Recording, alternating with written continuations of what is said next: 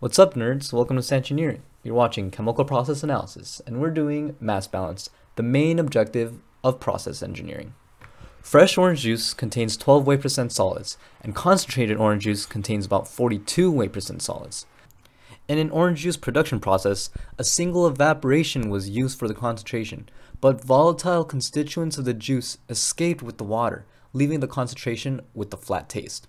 The current process overcomes this problem by bypassing the evaporator with a fraction of fresh juice. We are to draw and label a flowchart for this process and calculate the mass balance. So for any process, the first thing you want to do is draw the process flow diagram. In this case, we have our first unit, which is the evaporator. And normally we let the feed directly into the first unit, but in this case, we have a bypass. A bypass is nothing more than taking a look at your system and extracting an aliquot, or a portion of fluid from your overall system, allowing the reaction to reach completion and then adding the fluid back into the system. We can represent this by adding a bypass unit before the reactor and then adding a mixing point after the reactor. And now we can label our feed into the bypass, which I'll label as M1, and this contains 12 weight percent solids. So part of the output from the bypass unit is entering the evaporator, which I'll label as M2, and the other part is bypassing the evaporator into the mixing point, and this is going to be labeled M3. So what do you think the evaporator is doing? That's right, it's evaporating water, which I'll label this stream as M4. The output of the evaporator into the mixing point I'll label as M5, and then finally the product will be M6. Try to be really careful about the mass fractions because some of them are already given in the problem. Since we have no given information about the feed mass, I'm going to assume a basis of 100 kilograms, a nice round number to make things easy. Remember, the basis is arbitrary.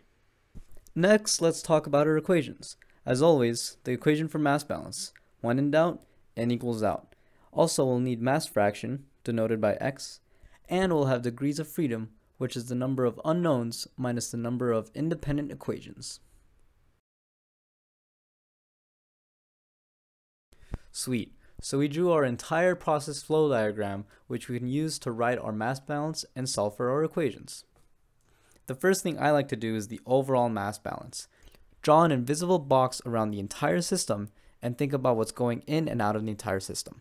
We have the inflow M1, the evaporation product M4, and the product M6.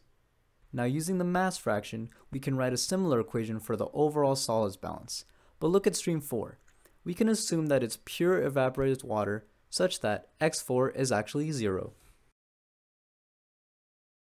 Which means we have 0 degrees of freedom. So solve for this algebraically by yourself. Next, we do the same exact thing for the bypass. We have our overall mass balance using M1, M2, and M3. We know M1 as 100 from our selected basis. And then we need to think about what the bypass actually means in terms of our mass fractions. Let's look at our system again. We have our pot of oranges, the concentration inside the pot. We take a little bit out. Is the concentration different when we took anything out? Think about it. Well, the answer is no. One more time. So we have our system at some concentration or mass fraction, and we're taking our aliquot or our bypass, and we're analyzing the concentration. At no point did the concentration change. Therefore, when we write our mass balance for the bypass as x1 m1 equals x2 m2 plus x3 m3, x1, 2, and 3 should all be the same. Therefore, this equation is actually not independent from the other, which means we don't have 0 degrees of freedom and we can't solve for this yet. Now, since we're almost done and the rest is really similar, I'm going to speed through this next part. We're doing the mass balance on the evaporator by plugging in the values we know and trying to solve for the constants that we don't know. So in this case, we have 3 unknowns and 2 equations, so this is 1 degree of freedom. Again, for the mixing point, similarly, we plug in the equations, plug in the mass balance, and again, we have 3 unknowns and 2 equations.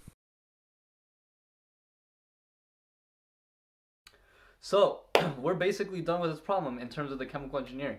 We read the problem and we drew the process flow diagram, and then we wrote our own system of equations that we can solve for algebraically. Unfortunately, in this video, I won't be solving that for you, because that's just the algebra, and I really encourage you to try to solve it yourself. In fact, if you got through the entire video and paused along the way and tried to solve everything by yourself, I highly encourage you to turn off the video and do everything again, all from scratch. And then teach someone else how to do it.